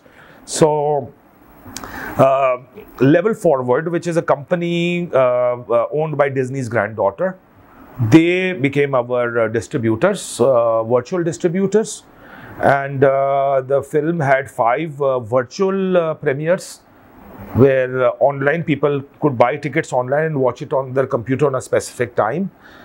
And we had a virtual red carpet. Virtual red carpet, हम टक्स वक्स पहन कर बैठे हैं उस वर्चुअल रेड कारपेट में। मेरे साथ कभी साहब भी घर पे मेरे बैठे हैं, सामने कंप्यूटर है। How cute. ठीक है ना? सो अब हम रेड कारपेट पर तो नहीं थे, लेकिन हमने कहा चले हम वर्चुअल रेड कारपेट करते हैं। सो level forward and us, we had a great virtual premiere. और उसके बाद वो मुख्तलिफ फेस्टिवल में जाकर, and then it was released in the US for US and north America, Canada. और वहाँ पर जो है वो it's available on iTunes, it's available on prime video, it's available on various streaming platforms. I think the content released in Pakistan also. यार अब पता नहीं, रिलीज तो मैं बैन कर दिया गया ना उसको। हमने फिर कहा कि हम पाकिस्तान में रिलीज करते हैं उसको, क्योंकि फिल्म 60-70% अंग्रेजी में, 20-30% उर्दू में है, और बड़ी रेलेवेंट स्टोरी है और सब कुछ है। इस साल हमने कहा कि हम पाकिस्तान में 11 मार्च की हमें डेट भी दे दी गई रिलीज की, थिएटर्स भी हो गए, डिस्ट्रीब्यूटर भी था, सेंसर बोर्ड में भेजी गई, सिंध बोर्ड ने, हमारे पे 3 सेंसर बोर्ड है, सिंध का अलग है, पंजाब का अलग है, फिर एक इस्लामाबाद में अलग है। सिंध में हमें universal certificate without any cuts पास किया गया। उसके बाद हमने पंजाब नहीं भेजी, हमने कहा पहले फेडरल उससे करवा लेते हैं, तो फेडरल सेंसर बोर्ड में भेजी और वहाँ पर जवाब ही ना आए। कुछ दिन गुजर गए, अभी 11 मार्च की वो है, 6 मार्च को हमें वर्बली बताया गया शायद ये रिलीज नहीं कर सकेंगे आप, लेटर कोई नहीं आया। फिर उसके बाद एक लेटर का क्लिप आया और 9 मार्च या 10 मार्च को हमें लेटर मिला, जी ये फिल्म जो है ये पाकिस्तानी कल्चर के खिलाफ है, ये फिल्म इस्लामिक कल्चर के भी खिलाफ है, ये फिल्म जो है इसके भी खिलाफ है और उसके भी खिलाफ है और सब कुछ करके, और ये जो है it is not fit for public exhibition and we are please to let you know that you can not release it. उन्होंने प्लीज नेवर प्लीज, हाँ, दे were happy to let us know that.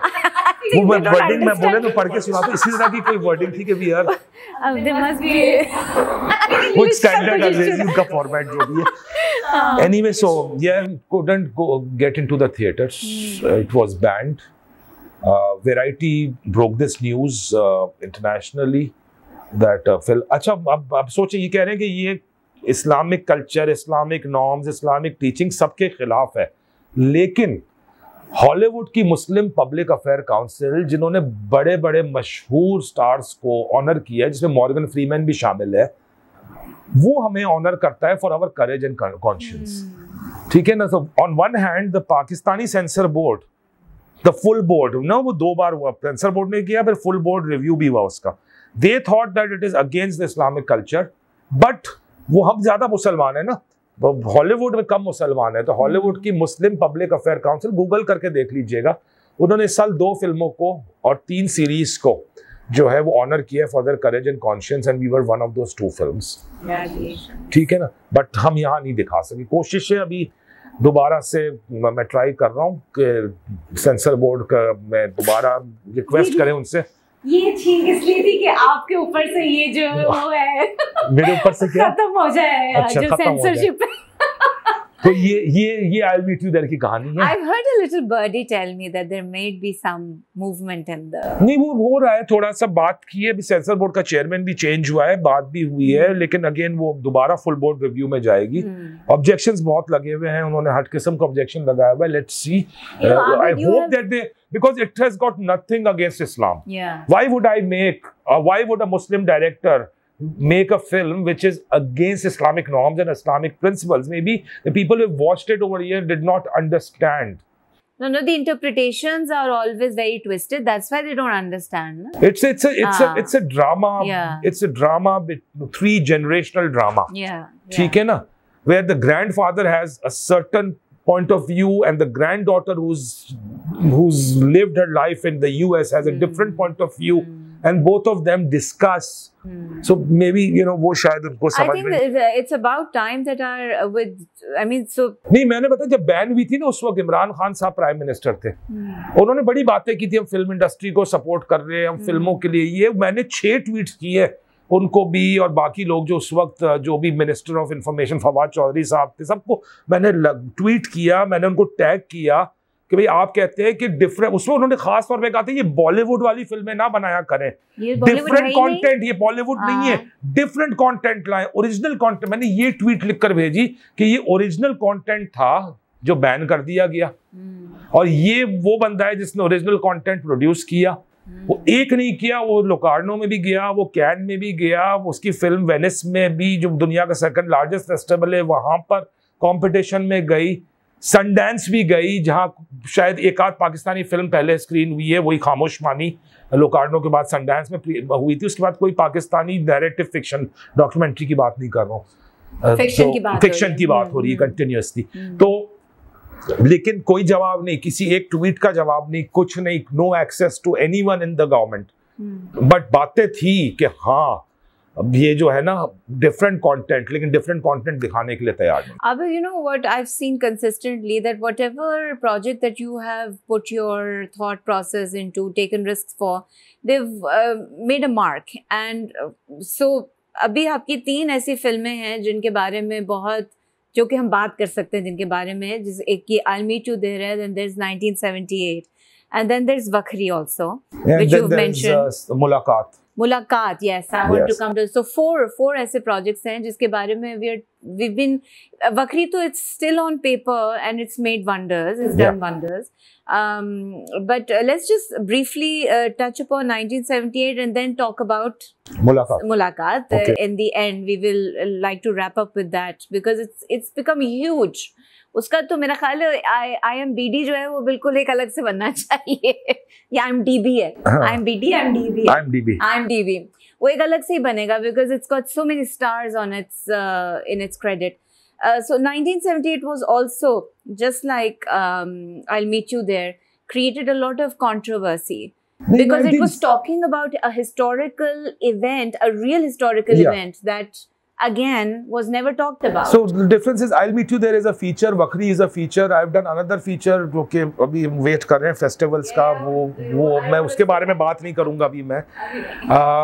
लेकिन 1978 was a short film. अच्छा, मेरे एक बहुत अच्छे दोस्त हैं राशिद मकसूद हमीदी, उनका था कि मुझे फिल्म बनानी है, तो हमने कहा बनाएं, बिल्कुल बनाएं. उन्होंने कहा भाई मुझे जो है ना क्रिश्चियन कम्युनिटी, गोवानीज कम्युनिटी जो कराची में, जो उस वक्त म्यूजिशियंस थे, जो एक कल्चर था, यू नो बैंड्स का कल्चर था, डिस्कोस थे, उधर वो प्ले करते थे, बड़े बड़े नाम थे उन बैंड्स के, बड़े बड़े बैंड्स थे वो 70s के दौरान, 60s के दौरान, उनके ऊपर बनाना है. और आज वो लोग चले गए हैं, वो कनाडा माइग्रेट कर गए, वो अमेरिका माइग्रेट कर गए, वो कहीं और माइग्रेट कर गए. तो उन्होंने वो फिल्म का एक कॉन्सेप्ट उनके दिमाग में था कि ये बनाना है. एनीवे हमने मैंने कहा अच्छा राशिद दे दे 5-10 करोड़ रुपए बना देता हूँ फिल्म. तो उन्होंने कहा मैं कितने पैसे थोड़े कि 5-10 करोड़ रुपए. एनीवे उस वक्त फिर मैंने एक और हमारे डायरेक्टर हैं फिल्म हमजा बंगश, मुझे लोकार्नो में मिले, लोकार्नो से नहीं पहले कराची में भी मिला था मुझे.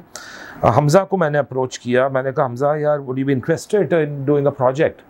तो उसने कहा क्या, मैंने my friend Rashid Maqsood, he wants to make something on this the musicians of the 1960s and the 70s who used to play in Karachi. Said why not, let's go and meet him. तो हम चले गए. हमजा ने उधर idea इसको short बनाते हैं क्योंकि इतने पैसे नहीं है, let's make it a short film.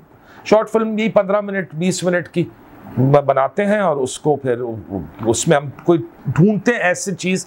तो then you know started to research again कि भाई क्या पॉइंट लिया जाए. So you know we manage to meet quite a few musicians who are still in Pakistan, who used to play, who still play also by the way, some of them. So उसमें एक Norman D'Souza जो है, he was known as the rock star of Karachi in the 70s, the 60s. No, बल्कि अभी मैंने ये कहीं पे वीडियो आलमगीर साहब ने एक वीडियो लगाया और वो बार बार उसमें कह रहे हैं वो नॉर्मन, वही नॉर्मन यार, वो तो असल पॉप स्टार है, हम तो उसके सामने कुछ भी नहीं है. नो, आलमगीर इतना बड़ा नाम वो नॉर्मन के बारे में कह रहा है कि भाई मैं तो आधा पॉप स्टार हूँ, नॉर्मन इज द असली पॉप स्टार. ठीक है ना, दैट इज नॉर्मन डिसूजा. तो नॉर्मन डिसूजा के कैरेक्टर पर एक फिल्म बनाई 1978, फुल ऑफ कंट्रोवर्सी, इसलिए क्योंकि yes it had, I wouldn't say controversial subject, it was something which have happened in country like ours. ठीक है ना, the time was late 70s. ठीक है ना, लोगों की आइडेंटिटी के ऊपर है वो कि भाई मुसलमान और minorities and the music scene and how it all came to a sudden halt with in the late 70s, early 80s until the mid 80s, and then things changed. So that was a film. उसके लिए फिर Norman के लिए हमने ज़ीशान, बड़ी शक्ल मिलती है उससे नॉर्मन से. कभी आप नॉर्मन की पुरानी फ़ोटो देखें और ज़ीशान को अब देखें तो वो सेम शक्ल है दोनों की. सो ज़ीशान में मिल नहीं रहा था कोई किसको कास्ट करें. तो देन ज़ीशान को राशिद साहब ने कहा यार वो ज़ीशान की शक्ल बड़ी मिलती है, मतलब पता नहीं एक्टिंग करेगा नहीं करेगा. मुझे कह रहे पूछो, मैंने कहा मैं नहीं पूछूंगा. मैंने नंबर मिलाया, मैंने कहा आप बात करें. तो ज़ीशान ने राशिद साहब कहा अच्छा मुझे ऑडिशन कर लेता हूँ मैं, and he played the character and he got international acclaim for that also. Yes, you must be jealous के एक्टर ये बैठी हुई यहाँ पर, एक्टर ये बैठी हुई और इंटरनेशनल अक्लेम जो है वो उधर मिल गया. ठीक है ना. Also created a lot of that went to a lot of festivals. It had its world premiere. Again corona का दौर शुरू हो गया था 2020 में. वर्चुअल प्रीमियर हुआ उसका in Pardi di Domani section of Locarno, which is again one of the top 10 festivals, and then it went to quite a few festivals including Palm Springs, which is a big festival in the US. Won a few awards also. और अभी भी कुछ festivals में play हो रही है, अभी अगले महीने में भी 2-3 फेस्टिवल्स में जा रही है दुनिया भर में। यहाँ भी हमने दिखाई, पाकिस्तान में भी एक फेस्टिवल होता है इस्लामाबाद में, दीवी film festival. Last year we showed it over here. You know, I'd like to say this, that during the time of Corona, the world stopped, but news, internet, and Abid Merchant didn't. क्योंकि वो हम थे virtual ना, क्या करें? So what? Lots of things virtually also stopped. But so I think that's a great. That was 1978. Movement, yes. No, it's not on YouTube, so you can't watch it. No, of course so not. If it plays at some festival, I yeah. usually put it up on social media. काफी लोगों ने पाकिस्तान में देखी है. It was available Lots to of view. my friends caught it in Canada also. Yeah, it was available whenever it plays in a festival, so it is available virtually for a few days. Yeah. हो सकता है कुछ अरसे बाद YouTube पर डाल दे अभी. Well, let's see. Yeah. How about now? Let's talk about Sandstorm Mulaqat, which has become huge. Yeah, Sandstorm मुलाकात का ऐसा था कि ये भी कोरोना का ही दौर है, 2020 में शूट की. So सीमाब very talented Pakistani filmmaker living in between London and Karachi.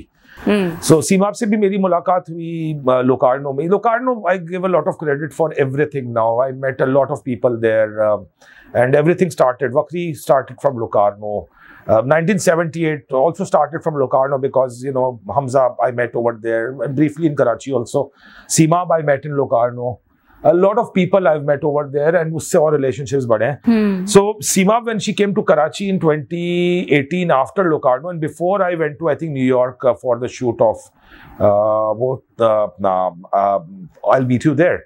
So Seemab came and told me कि भाई, can we do a project together? And she was very straightforward कि I'd like you to produce and I'll direct. मैंने कहा मेरा क्या experience, मैं तो but she said no, let's do something together. Said yes, let's do it.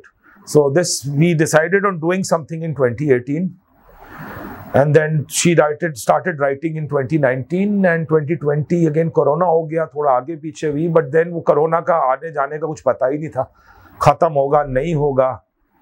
तो vaccine भी नहीं थी 2020 में, तो 21 में आई है वैक्सीन भी, तो हमने कहा शूट कर लेते हैं. तो हमने वो फिल्म सैंडस्टॉर्म भी नाम मैंने रखा, मुलाकात भी नाम मैंने रखा, बड़े कॉन्ट्रास्टिंग टाइटल थे अंग्रेजी और उर्दू के वो. तो वो हमने 2020 में कराची में शूट की, 5.5-6 दिन लगे उसको शूट में, और उसके बाद इजाजत वगैरह कैसे मिली शूट करने? कोरोना में बस मिल गई, थोड़े बहुत ताल्लुकात यूज हुए, और कुछ इजाजत जो हमने प्रॉपर तरीके से ली, जैसे हमने डीएचए में शूट किया तो डीएचए से ले ली, एनईडी यूनिवर्सिटी में शूट किया, वहां से उनसे परमिशन ले ली, लेकिन उसमें एक मसला ही आया था कि लॉकडाउन डे बीच में आ गया, और हमारे पास ज्यादा पैसे भी नहीं थे. हम अचानक से गवर्नमेंट ने अनाउंस किया कि भाई Friday and Sunday will be lockdown day नवंबर में, और हमारी बड़ी इंपॉर्टेंट शूट थी नवंबर में उस सैंडस्टॉर्म वाले सीन की, एनईडी सिटी कैंपस में. और अब लॉकडाउन के दौरान क्या करें, तो फिर वही भागम दौड़ शुरू हो गई कि भाई किसी ना किसी तरह से इजाजत मिल गई, हमें इजाजत, और वो शूट हो गया. क्योंकि हमारा जो डीओपी जो सिनेमेटोग्राफर था उसने भी वापस जाना था, वो आया हुआ था. कहाँ से? वो अर्जेंटीना से आया, पोर्चुगल से या अर्जेंटीना से. ठीक है ना, 10 दिन के लिए उसका वीजा था, वो 10 दिन के लिए आया हुआ था. उसका भी आखिरी दिन था. So even your team was international? नहीं, team was all Pakistan. In Pakistan it was all Pakistani crew. Right. ठीक है, post production was done abroad because we didn't have money in Pakistan to do post production. यहाँ इतनी facilities भी available नहीं है जिस level की करना चाह रहे थे. So then Jemima Goldsmith. So Seemab approached her and she was very kind to give us money for post production. So we brought her in as an executive producer on the film, and we had 2 other executive producers, Mehnaz Diwan, a friend. I asked her to help me out in this project, and Christopher, who was our mentor in Locarno, because he had been giving feedback, तो हमने उसको भी as an executive producer, and I was the producer of the film, the man behind it. Seemab was the writer, director, and co-producing with me. तो वो film फिर जाके हमने festival में भेजना शुरू की. कैन में जा नहीं सकती थी क्योंकि 20 मिनट की थी, कैन की रिक्वायरमेंट है कि 15 मिनट और लेस होनी चाहिए. सो sandstorm is 20 minutes, so we tried कि उसको, लेकिन 5 मिनट कट नहीं हो सकता था. So anyway we got into Venice horizontal competition, second largest festival in the world. इससे पहले एक फिल्म गई थी डार्लिंग वहाँ साइम की, जो विन भी की थी उसने 2019 में. We are the second Pakistani film to go and get into Venice. We became the first narrative short to get into Sundance this year. Congratulations. फिर it went to other very important festivals like Uppsala, Palm Springs, AFI, American Film Institute. Right. ठीक है. And अभी पिछले 2 हफ्ते में, मतलब I know 1 हफ्ते में 14 अगस्त को और इस संडे को, सैटरडे को, we won the grand prize at Rhode Island. Wow. Which is an Oscar qualifying festival. Yeah. And we won the best live action short at Holy Shorts, which is a Hollywood festival. Again, very competitive. Sundance was also very competitive. 10,374 films submitted. Wow. Only 59 got in. Yeah. So look at the percentage. That's huge. Yeah. Yes. The Holly Shorts also had, I think, maybe 6,000-7,000 submissions. They took 400 films, and out of those, we won the best live action short and our Oscar qualification by that. So you've been nominated for. So Oscar works in that way कि भाई you have to win an Oscar qualifying festival. Right. There are currently, if I'm not mistaken, 119 film festivals which are Oscar qualifying. So you have to win the grand prize over there. ठीक है. There's a grand prize and there's prizes for documentary and prizes for animation. Some festivals have only narrative, some have documentary plus narrative, some have animation plus. तो वो एक mix है. तो total इतने 100-150 documentaries, narrative and animation मिलाकर shortlist होते हैं जो जीते हुए होते हैं. Right. So we have got 2 nominations. Wow. We won 2. So yes, our chances. In which category? Live action. It's a live action film. Okay, it's not animation. It is not documentary. So genre Oscar जो shorts के भी होते हैं वो भी 3 होते हैं ना. Documentary का अलग होता है, एनिमेशन का अलग होता है, लाइव एक्शन का अलग होता है. सही. अब उसके बाद वो अब नॉमिनेशन तो हो गया, मतलब उस रेस में तो हम घुस गए. हाँ. ठीक है. अब उसके बाद जो भी प्रोसेस है, दूसरा ये फिल्म चूंकि द न्यूयॉर्कर जो कि एक बहुत बड़ा पब्लिकेशन है, New Yorker has also acquired it. Sandstorm. It is available. सब देख सकते हैं आप. जाएं द न्यूयॉर्कर के स्क्रीनिंग रूम पे जो यूट्यूब पर है. Watch it over there. Please go, people. Go and see. It already has around 12,000-13,000 views on it. Yeah. Make them into millions. Yes, we must do that. So yeah, New Yorker again very selective because doesn't acquire every film. So they acquired Sandstorm, मुलाकात Urdu title. So yes, Oscar की दौड़ शुरू हो गई है and the final shortlist I think end December और mid January तक.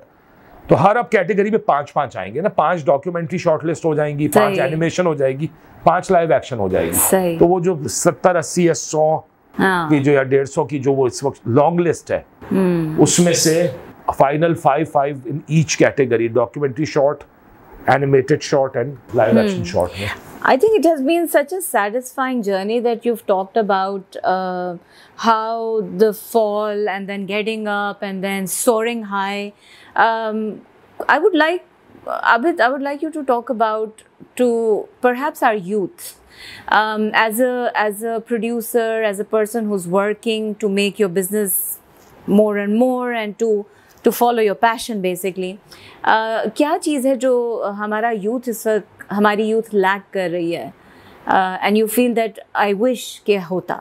I think focus रखें, रिजेक्शन से ना डरे. मुझे भी बहुत रिजेक्शन, हमारी फिल्मों को बहुत रिजेक्शन मिले, रोजाना आते रहे. Okay, how rejection? How? Rejection मतलब you apply to so many festivals, you get rejected. You don't get into everywhere. I've been lucky we've gotten into the top festivals with various films.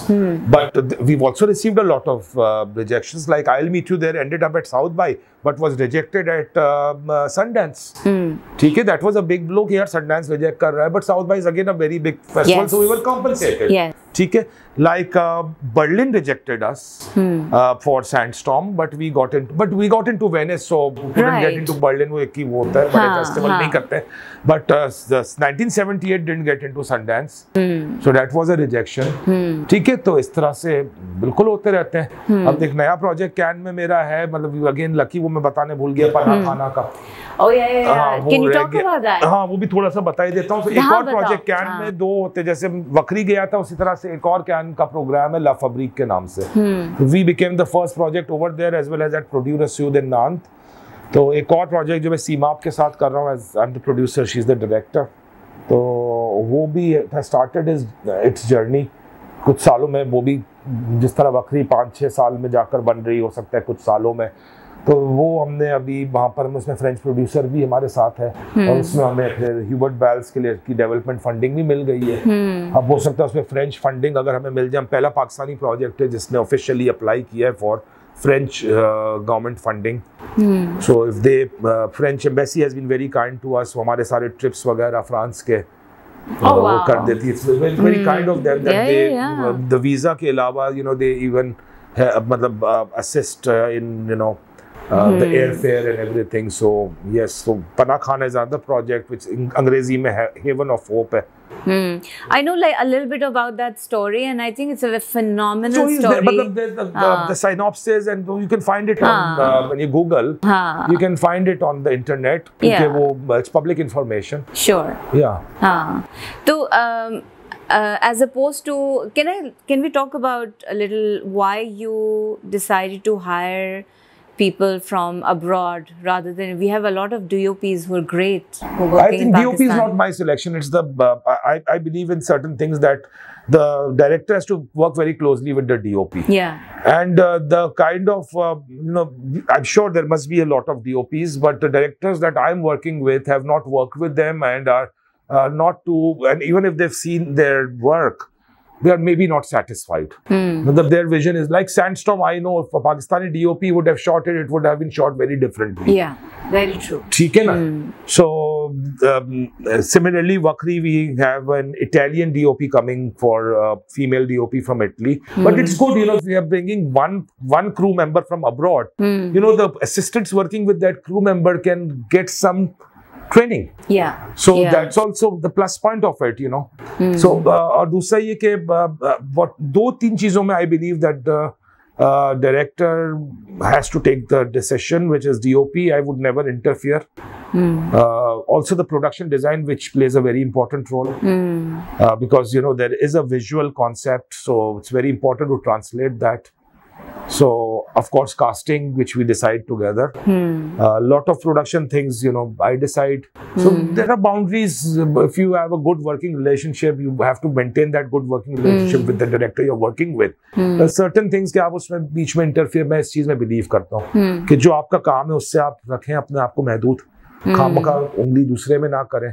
यहाँ पर दूसरा मसला जो आप कह रहे हैं यूथ को कि मैं का जैसे का फोकस, यहाँ पर हर एक जो है ना वो या तो अगर फिल्म की बात करें तो वो डायरेक्टर बनना चाहता है, कहानी तो हर एक के पास है। जो मुझे पता नहीं कितने के I have a script, I have ये, भाई है तो बना लो भाई, हमने भी उसी के थ्रू गुजर रहे हैं, सभी उसी के थ्रू गुजर रहे हैं। ट्राई मतलब कोई जरूरी नहीं है कि आपने करोड़ों में फिल्म बनानी है। मैं भी जितने पैसे थे और जो थे और यहाँ से मांगे उधर से लिए बनाए। सो I think persistence is very important. Like Seema was so persistent, मैंने बड़ा उसको डांटा भी एक बार, गुस्सा भी किया मैंने उसको, but she has been so persistent. She said नहीं फिल्म तुमने बनानी है ये, ठीक है ना। कोई और होता ना तो वो शायद कहता ओके नहीं बनाते, छोड़ देते हैं। But I think persistence is very important, your focus is very important, doing research is very important, not doing to many things at one time, that's also I think very important. मतलब जो काम करना है वो सही तरीके से करें, हर चीज करने की कोशिश ना करें, specialize. I remember when you started off as a filmmaker, और जब फिल्में तुम्हारी producer. See, this is what I was getting at. Lots of people said कि हाँ वो filmmaker है, and you kept on saying no, I'm a producer, I'm a producer. I'm not a filmmaker. And I don't know if they've said it on your face, but behind your back they all said, why is he doing this? Why is he sending the credit away from himself? But I also found it very commendable that you knew your genre, you knew your discipline, and you were sticking to that. हाँ सही। वैसे मैंने gallery के मैं बताऊँ ना, मैं हमेशा कहता हूँ मैं तो गैलरी ओनर हूँ। वो लोग कहते हैं क्यूरेटर, मैं कहता नहीं भाई मैं क्यूरेटर नहीं, ना मैंने क्यूरेटोरियल स्टडीज पढ़ी है, ना मुझे उसके बारे में कुछ पता है। मैं तो एक फैसिलिटेटर हूँ, ठीक है, जो कि आर्टिस्ट से काम लेता है, एग्जिबिट करता है और बेचता है, और क्लाइंट से कोऑर्डिनेट करता है, और दोनों के बीच में एक मिडिल मैन हो। तो उसी तरह मैंने कभी अपने आप को एज अ क्यूरेटर नहीं शो किया। That was the reason that there is a difference between a gallery owner's role and a curator's role. There's a difference between a filmmaker is always, I would say, the director, the creative person behind the camera. ठीक है ना, translating the vision. ठीक है ना, production is a back and job. मतलब इसमें मतलब बहुत काम होता है प्रोडक्शन में भी, मतलब ये नहीं है कि सिर्फ डायरेक्टर का ही काम है, both jobs are equally important. मतलब यू कांट, जितने प्रोजेक्ट्स भी हम सबमिट भी करते हैं मुख्तलिफ लैब्स में, जैसे मैंने आपको बताया लोकार्नो की लैब में गया या कैन में गया, या अभी recently again La fabric can में गया, तो वो it's always a team. Director cannot apply on their own, the producer cannot apply on their own, so you have to go and apply together. It's a collaboration. The collaboration. So yes, everyone has their roles. That's why I say that I'm not a filmmaker. I'm just a producer. So then again, drawing from your sentence that you mentioned that you have not studied academically filmmaking, but you've been empirically knowledgeable now about it. You have that collection of experiences.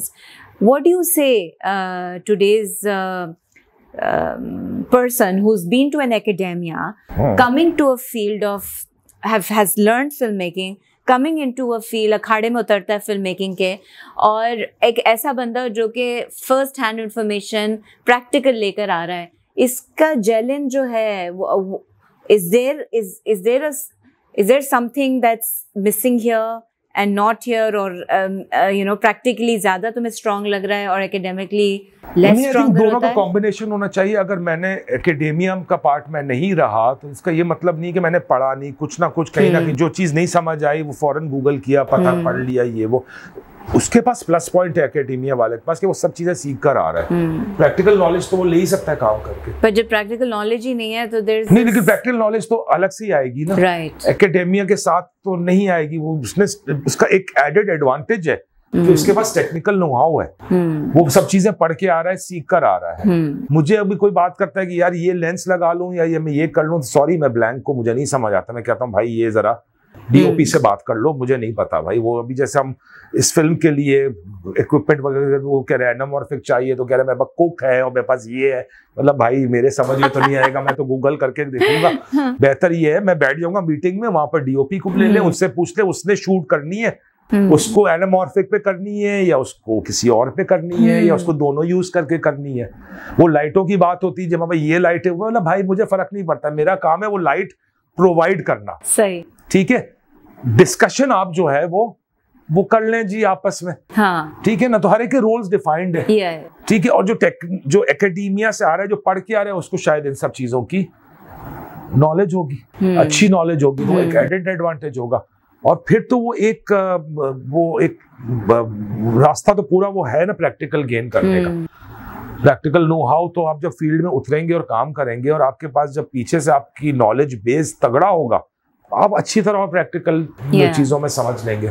I think one thing that really resonates in your conversation is that because you've been such an avid cinema watcher, तो तुम्हारा जैसे हम कहते हैं गायकी में गाना, जब हम कह रहे कि अच्छा गाना सुनोगे, गाना सुनो ताकि अच्छे और बुरे की पहचान हो सके, तो तुमने भी मुझे लगता है इतनी सारी फिल्में देखी हैं कि तुम्हें अपना जॉनर अच्छा बुरा क्या पसंद है क्या नहीं है उसकी पहचान है। एंड दैट मेरा तो बड़ा सिंपल है, वो मतलब देयर इज नो बीच का कोई रास्ता नहीं है, आइदर इट्स गुड और इट्स बैड।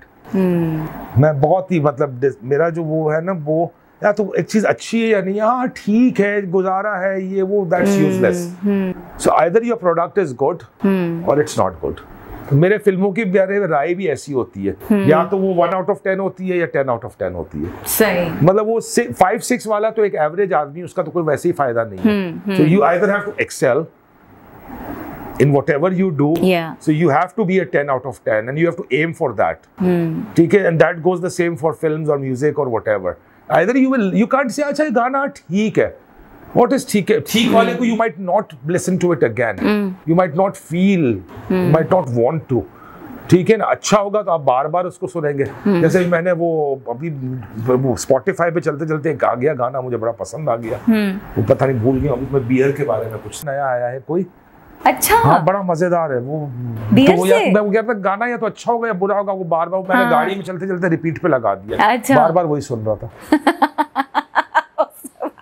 मेरा ख्याल है जो गायकी की बात कर रहे थे वो इस गाने के लिए नहीं कह रहे थे। कौन सा है वो, देखे वो कहाँ गया, Spotify पे जाके देखना पड़ेगा। Oh my God, Spotify is the devil. Beer song है या क्या है? सुनाओ सुनाओ। हाँ, मैंने लगाया भी था अपने फेसबुक पे। No, I didn't catch that. तुमने जो लगाया था। नहीं देखा? No, I didn't see. Beer खोले। हाँ? बियर खोले। बियर खोले? हाँ। लगाओ जरा। लगा रहा हूँ एक minute.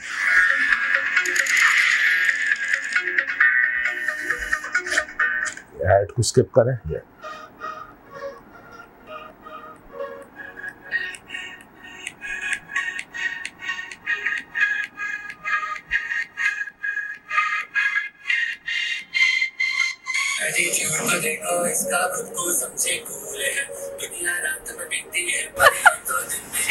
This is like a coming of age कहानी लग रही है।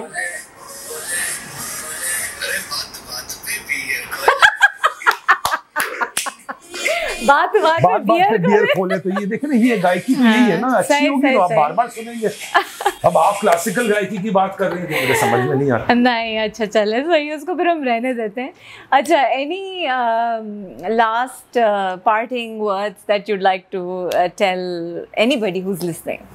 Who's listening? ये तो बता। I don't know, अभी मुझे भी नहीं पता, कोई भी आ सकता है। रीच वीच है तुम्हारे चैनल की? अभी तक तो कुछ भी नहीं है, बहुत गरीब से। नहीं सुनेगा। हाँ? अभी नहीं सुनेगा, जिससे तुम्हारी बकरी 5 साल बाद बनना शुरू हुई है। फास्ट है ना हर चीज। अब देखें ना, अब तो मैंने सुना है वो स्टोरीज चल रही हैं, अब तो इंस्टाग्राम की पोस्ट भी कोई नहीं देखता। कोशिश करेंगे हम तुम्हारी मीम्स और स्टोरीज बनाएं, मेरी मीम्स बनाते शायद वो चल जाए। हाँ।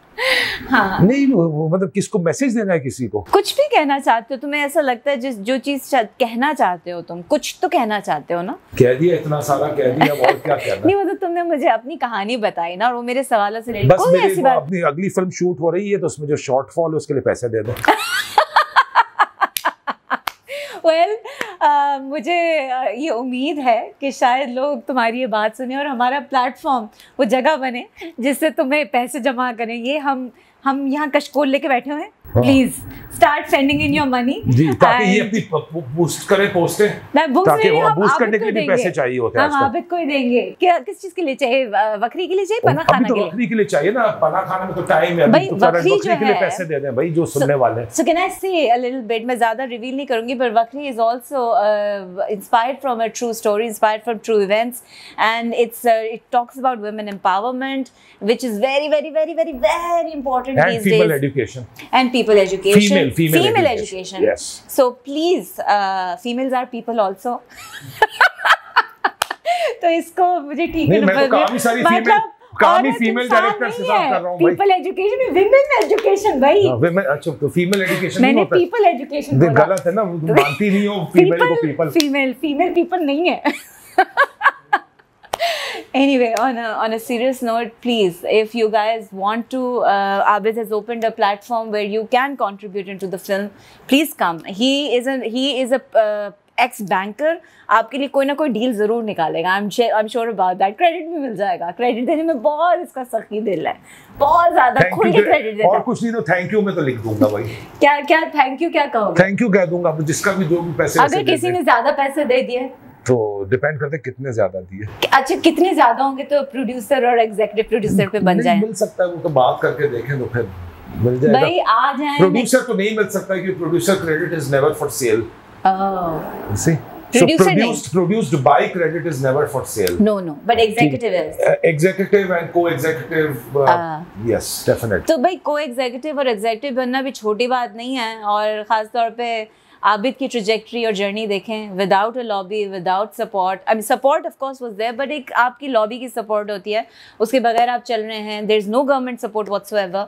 So now I think there is, yes, I think this government आते ही इन्होंने देखे ना कि फिल्म के लिए पॉलिसी बना दी कि भाई, पॉलिसी तो उन्होंने पहले बनाई हुई थी, इम्प्लीमेंट हो गई, टैक्स का इन्होंने वेवर्स दे दिए, बहुत सारी चीजें की, मतलब इतने छोटे टाइम में। I am sure if they stay or people who have the focus towards culture are there, because I think culture is सिर्फ बातें नहीं, practically करके दिखाएं। These are things that we will be talking about more and more and more with people like Abid, who have been on a journey, on a strive of getting what they think should be done in the society. Stay tuned for more stories. Thank you so much, Abid, for being Thank you. here. I know you've been really busy. और अपने बहुत I was very busy, but निकाल लिए 2 घंटे. बहुत शुक्रिया. I am really grateful. Thank you so much. अब आबिद भागना चाह रहा है तो मैं उसको भागने दूंगी. नहीं, भागने से ज्यादा सिगरेट पीनी है. 1.5 घंटा बिठा के रखा है सिगरेट. हाँ, नहीं, मेरे घर सिगरेट अलाउड नहीं है, इसलिए आबिद इसको यूं ही हो रहा है. मुझे जान दो. Thank you so much Abid. Take care. Bye bye everyone. Abid साथ बाय बाय ले ले. Bye bye. हाथ हिला दो. उसको देखा, अच्छा दिखा दिया. Okay, great.